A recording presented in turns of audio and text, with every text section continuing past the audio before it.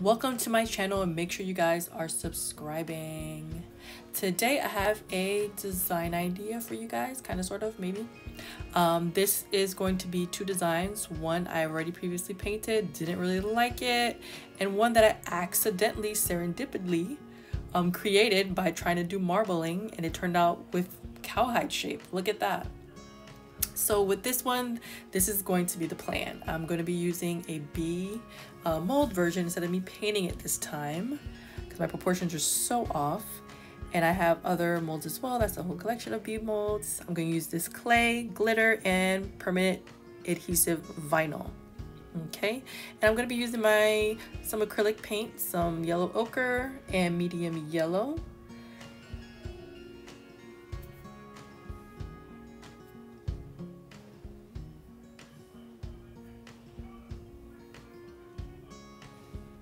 Alright, and as for my cowhide plan, I'm going to be using white and black, Amsterdam acrylics of course, plaster of Paris for that chalky look, and burnt umber and burnt sienna from Lukas Paints Art Studio.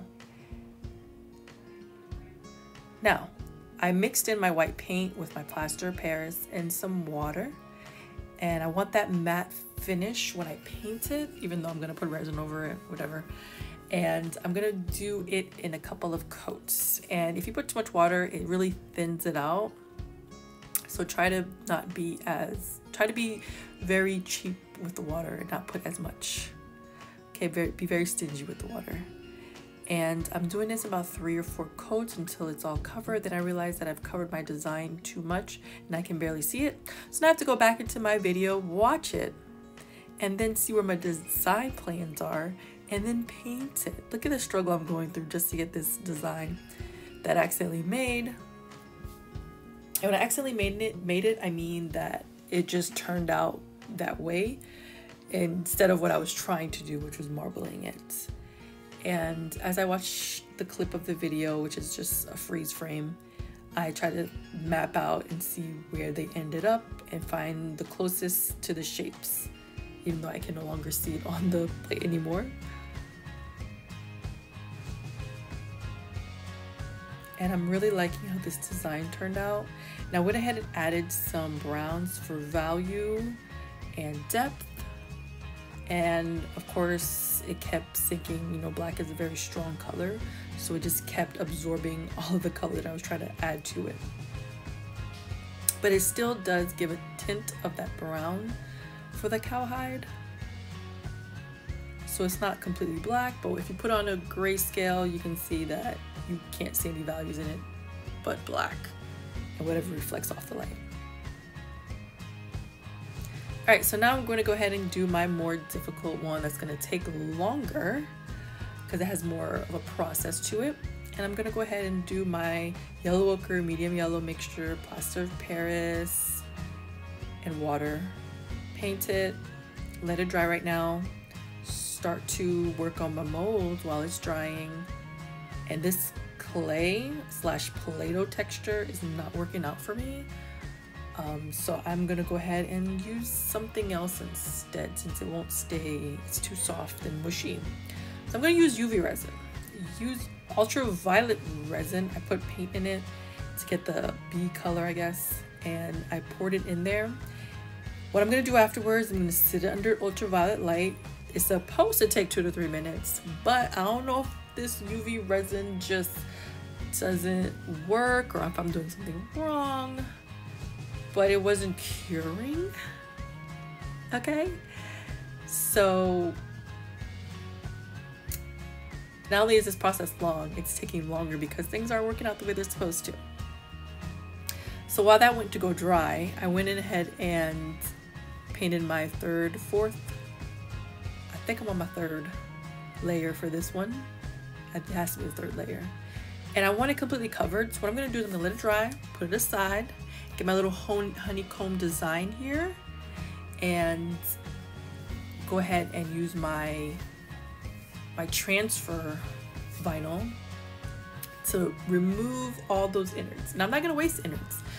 The inside part of the vinyl, I didn't throw it away. I put it on my sketchbook, so it didn't go to complete waste. Some of it did though. And I'm gonna go ahead and paint my 4th layer nice, thick and chunky, completely covered. You can't even see the previous design on there. Let it dry a bit, and then go ahead and adhere my permanent adhesive vinyl to it. And it's not gonna be too sticky. It's not gonna stick very well.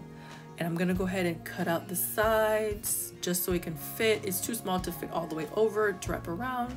So I went ahead and cut it at the edges anyway. And at the top part, just remember that that portion is gonna be a little design on there.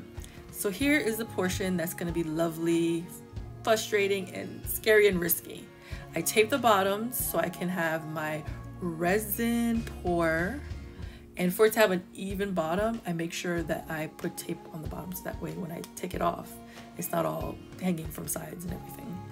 I'm using about 3 ounces of resin mixture, and always remember, wear gloves and mix very, very well. This one doesn't need too much of mixing because it works well either way, but just make sure you mix it for about 2 to 3 minutes so that we can cure and not be sticky, because I've learned the hard way beforehand. And as you can see, it's turning out really, really nice. I'm using this little mini spatula, or I call it a mini spatula, for the edges so we can have that nice smooth rim. And I'm gonna go ahead and do it for both trays. And I'm always making sure it's leveled. You can see it comes out really clear, almost bubble free. This is a really great resin, so it'll be in the description below. I forgot to show it to you guys. And I'm making sure that every single portion of it has a smooth outward and no little splotches of resin, and making sure it's leveled as well. And I did see a little nook and cranny of bubbles here and there, so I did apply my heat gun to it. And I went ahead and smoothed out the sides. Usually I let the resin roll over, then I smooth out the sides, but either way, whatever technique I use, it always ends up not smoothing out around the sides like it's supposed to. But the main character looks extremely great.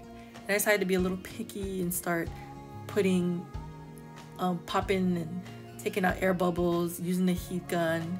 Worked great on the right, looks great. On the left, took out the air bubbles, somehow more air bubbles formed. And then I went ahead and like, okay, maybe I should put some more resin before it cures. Maybe if I put more resin and then do air bubbles again, pop it out with the heat gun, and look what happened. It just kept getting worse and worse. So my complete design that I love so much is now ruined. Now what I'm left with, for hopes of this video, is a honeycomb design with the bee, which is turning out really great. But you never know. This is something I didn't practice before I started this video. Never know when your design might just get messed up and at which point it does. I'm at the point where there's no return, because right now, if nothing else works out, it's ruined. So I went ahead and checked up on my bee molds here. And this one I did leftover resin. And this one was the one with the UV resin. And again, it has been ruined. It did not cure, and it's been there all night curing. So what do? Don't give up. Go ahead and get your acetone out, pour it in there, clean out your little ooey gooeys, and I'm gonna put real resin into these molds. And then whatever ooey gooey is left in the creases, the mold, the new resin will pick that up anyway and cure it, and it won't be such a major issue. So that's what I'm doing now. I'm using my regular resin that has a very slow drying time versus a UV resin that I used before, even though it looks the same. And I'm pouring it right back into my molds. And if you have any excess, use all your little molds, whatever mold you can. You don't want to waste, because you might end up using these again anyway, right? So I'm smoothing these out, making sure it's even, kind of, sort of, trying to at least. I'm gonna go ahead and set it, and I'm gonna wait till the next day, because of course it was late last night, and take it out, and look, they're just fine. It came out perfectly, and you know, these are very detailed molds. So either one I used would have been great, even if I use a different design. I wanted to go with the larger one because I really liked it. And in the process, what I wanted to do was take out all those little excess that's on the sides. Here it is on the tray. And the little excess on the sides, I want to go ahead and take those out because it's like showing a bit. We're not gonna look at that anymore, stay away.